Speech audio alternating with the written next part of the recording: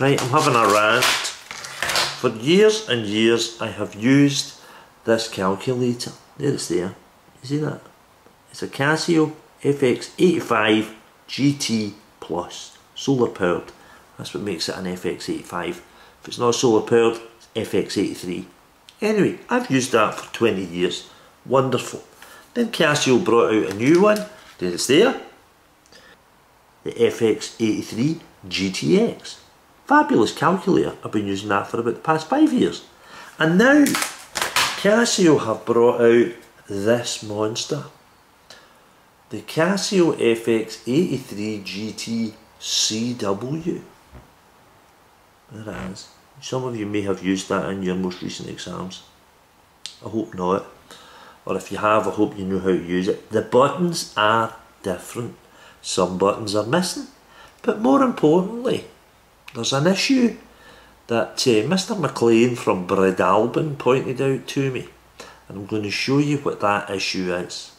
And we're going to use the National 5 2022 paper, question 17. Let's go and find it. Right, I've gone to the Calderglen High School Physics website. This is a fabulous website. It's got all the resources you need for National 5 Higher and Advanced Higher Physics. And we are going to go to the National 5 page to the SQA past papers, and we're looking for the 2022 paper 1 multiple choice question 17. And we'll use this as an example to show you what's wrong with the new Casio calculator. So there's the question. A cyclist and his bicycle have got a mass of 70 kilograms. The area of contact on the ground is 8 times 10 to the minus 4 square meters, and we've to find the average pressure exerted by the tyres on the road. So we go to our relationship sheet, and we're looking for pressure equals force over area. P equals F over A, and the force in this case is the weight of the cyclist and his bicycle. That's 70 kilograms times 9.8 gives us the 686 newtons, and that's quite important. Then we're going to divide that weight by the area, 8 times 10 to the minus 4. And if you do the arithmetic correctly, you get 857,500, and that rounds to 8.6 times 10 to the 5 pascals. And if we put it in standard form to 2 sig figs. So that's the right answer. 8.6 times 10 to the 5. That's answer E. Now, how do you arrive at that answer on a calculator? Now, if I'm doing this on either of those old calculators, then all I would have to do is turn it on.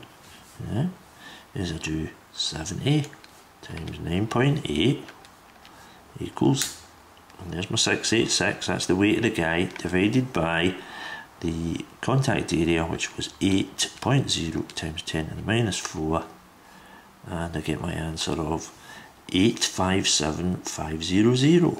857,500 gives me my correct answer of 8.6 times 10 to the 5. And that works when you use that calculator or that calculator.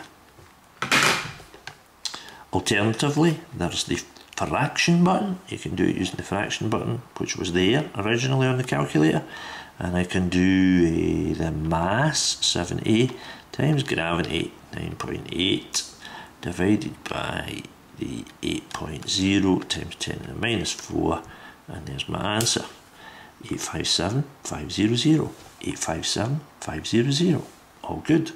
But, and here's the big but, wait till you see what happens when we try on this new calculator. So, I need to do 70 times 9.8, that gives me my weight, 686, that's what we want.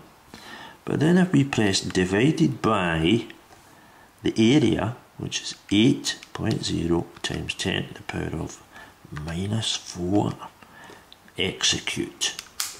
There's the answer we get. Now it's a fraction, we want it as a decimal. If you want it as a decimal, you've either got to press format, go down to decimal and press execute again. There's the answer.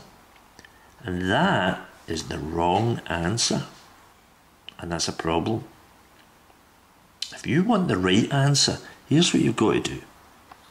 You have to use the fraction button. You have to. Let's go 70 times 9.8 divided by 8.0 times 10 to the minus 4. Execute. And if we execute that, we get the right answer. You have to use the fraction button. If you try and do it the old way, that's the way I would have done it with an old Casio calculator, then it ain't going to work. And the reason for that is the times 10 to the power button no longer functions the way it used to do.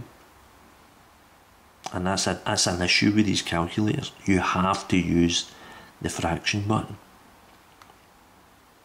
Watch out for that. It's a pain in the neck. Do I like this new calculator? No, I don't.